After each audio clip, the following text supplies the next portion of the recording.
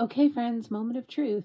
The East-West bag trend is all over the place. Let's take a look at how well my East-West bags stack up as compared to my North-South bags. Let's get into it. So hi, welcome back. If you're new to my channel, welcome to Witting Chic, a place where we recognize that no one wants to unwittingly make a bad luxury purchasing decision. So I love to share all of my tips, tricks, and inside experience with you all so that you can make smart, fun, and functional luxury purchases for your everyday lives. For those of you who are returning, thank you so much. Your support really means the world to me. There are lots and lots of videos that are uploaded to YouTube every single day, and the fact that you keep coming back and checking out the content on my channel really means a lot. So thank you so much.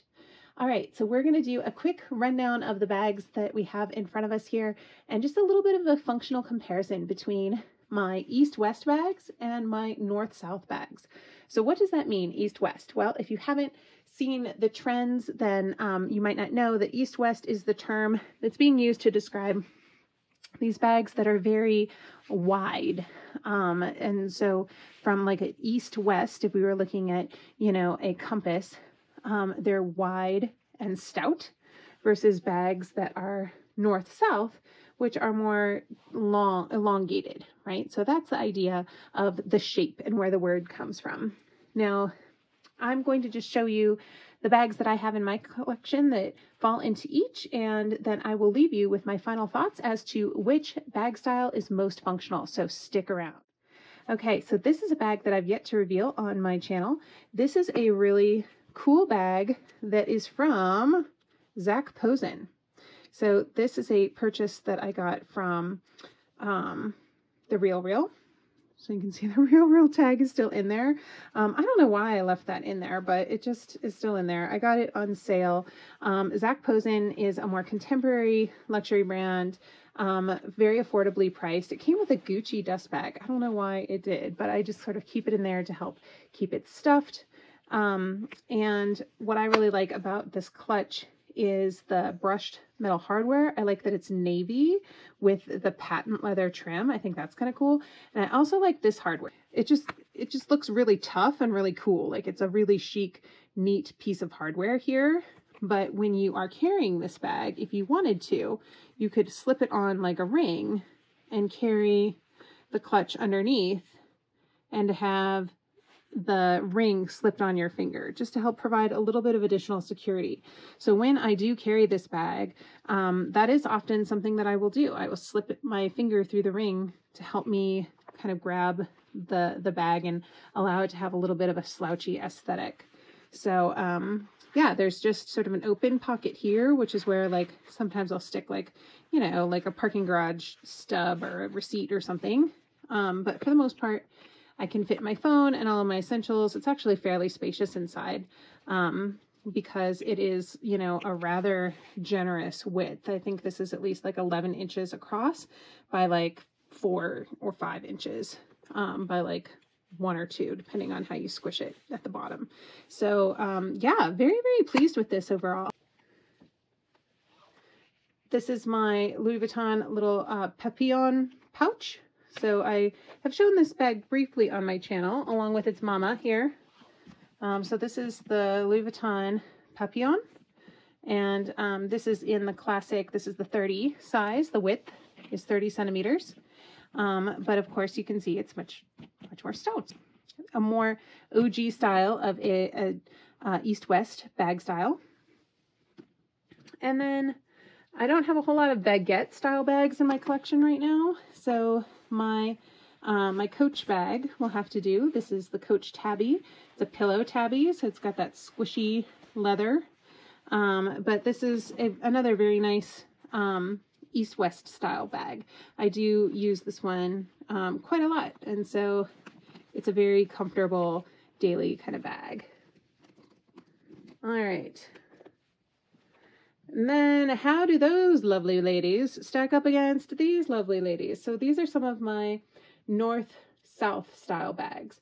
So this is my beautiful So Kelly bag in the 22. That means for the base, it's 22 centimeters across the bottom.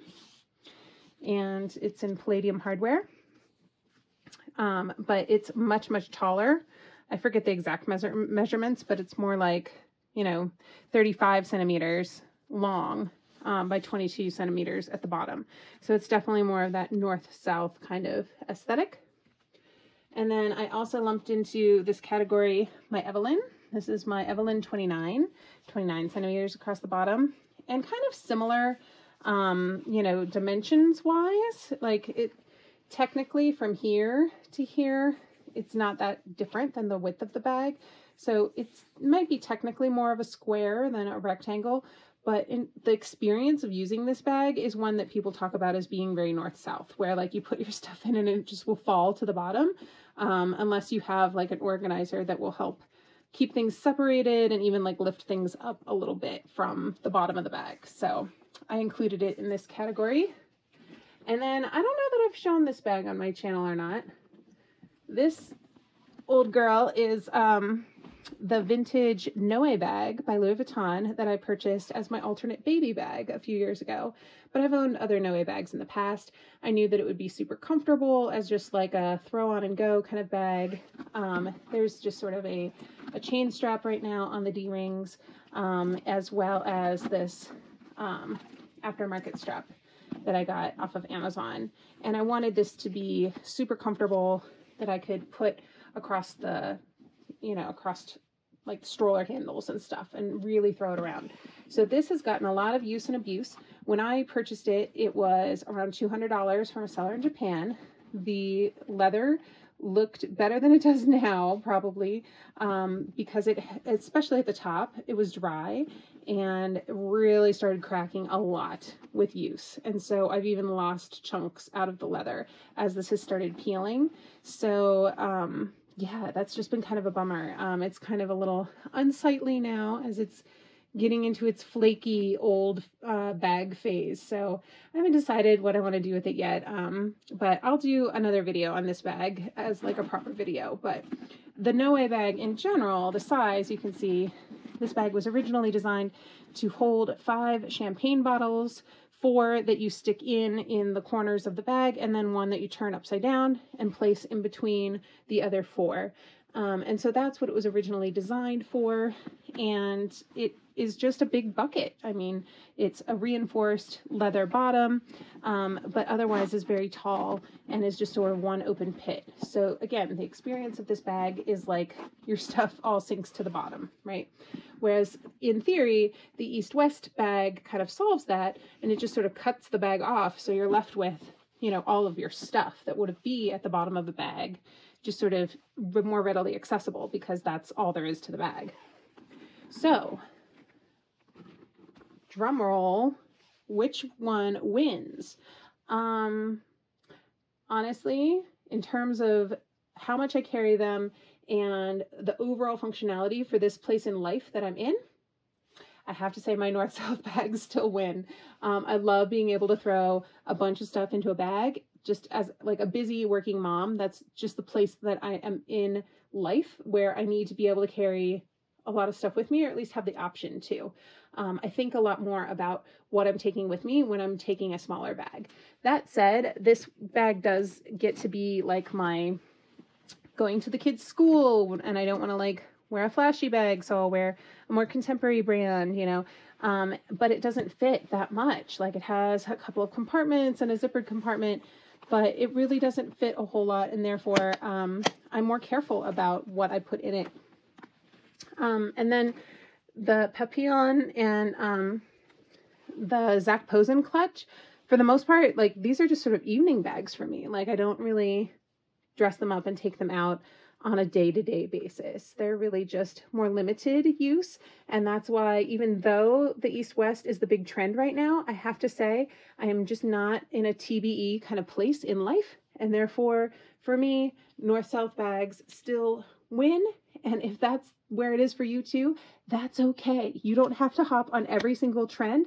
Don't sell your North-South bags just because East-West is trending right now. A year or two will pass and we'll swing right back in the other direction. So I'm just here to say, even though East-West is in, don't give up on North-South. These trends will keep going back and forth, probably for all time. So I am not opposed to picking up another East-West bag. I know there are some really beautiful East-West bags out there. I probably won't be picking one up, but all that's just to say I've been really appreciating the aesthetic, but I think it's important to recognize that in terms of purchasing, I'm in a place in life where I need to continue to invest in things that really fit my life and are functional for my real life and not just my fantasy life. So if these are the only East-West bags that stay in my collection, I'm a-okay with that. I think it's just a reflection of where I'm at in life, and I continue to use and appreciate the things I have, and that's ultimately the goal. So